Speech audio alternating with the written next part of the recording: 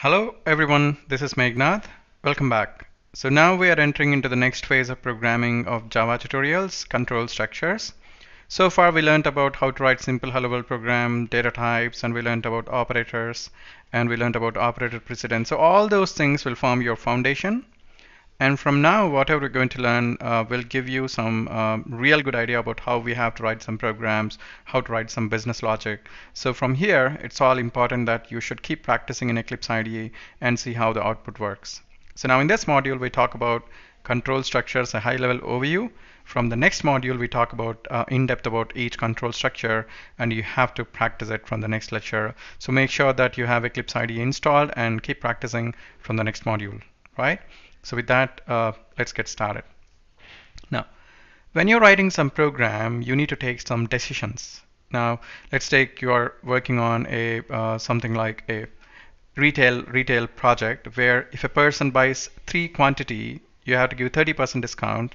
And let's take if a person buys quantity as 4, you have to give 40% discount. So in this case, based on the quantity that customer has purchased, you have to take some decisions. So you have to, your code control flow should travel either based on the discount should be 30, if it is quantity 3, if it's 4, the quantity discount is 40%. So you have to take the control and you have to decide which logic you have to write. So that logic deciding factors and decision making steps comes under control structures. Now control structures are categorized into 2 types. One is branching, where you want to take a decision based on something. If this quantity is 4, give the discount as 40%. So if the discount is 3, give. So if decision making comes under branching, if there are multiple options, like if the person buys 2, give some discount. If the person buys 3, give some discount. If the person buys 4, give some discount. If something above 5, give something discount like this. So in switch case, if you have multiple options, and then get better to go to switch case. We're going to see that as well in detail in the further modules. And also we talk about conditional operator.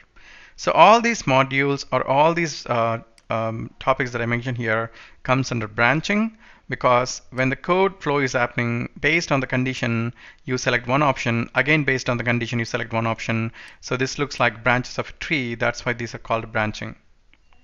Now looping means iterating same task multiple times.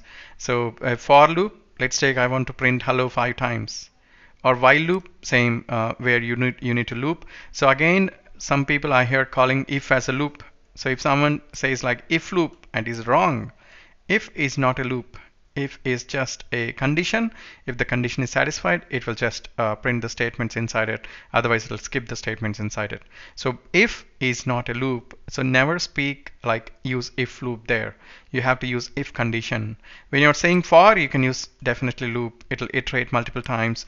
While will iterate multiple times. Do while will iterate multiple times. So these are called looping concepts. So conditional or control structures are 2 types. One is branching and looping. And we'll talk about more this branching and looping in detail in the further modules. So let's see what is branching on a very high level. So branching. Branching is used to select one option from multiple options for decision making. For example, a simple example, I want to check whether the given number is even or odd number. So I'll write here if n modulo 2.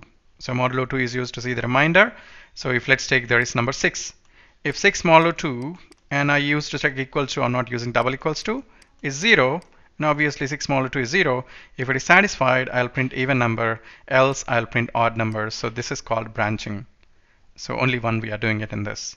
Now we talk about what is looping. Now looping is used for iteration purpose. A simple example could be I want to print hello 5 times. So where I'll write a for loop from 1 to 5 and print hello, hello, hello. And it'll actually print 5 times. We're going to see examples when we talk about for loop in detail in further modules. And second example could be I want to find sum of n natural numbers. So I'll write a loop from 1 to n and I keep on adding that number to the sum, so to find the sum of n natural numbers. So here we are iterating, we are adding sum n times, 1 plus 2 plus 3 plus 4 up to n times. So we are using a loop here. And similarly, to check whether the number is prime or not, so you have to divide the given number from 1 to n, keep checking whether the number is divisible by 1, 2, 3, 4, like that. So again, this is also iterative purpose. So these are some of the examples where we'll use looping. So branching is a decision making, looping is an iterative purpose. And in the next modules, we talk about in detail about each one in branching and looping. So I hope you got some clear idea about control structures, what is branching and what is looping, and what we have inside branching, like if else, else, if else, if else, if and all. And we have a switch case, and we have conditional operator. And in looping, we have for loop, while loop, and do while loop. So we're going to discuss in detail in further modules. So thank you, and see you in the next module.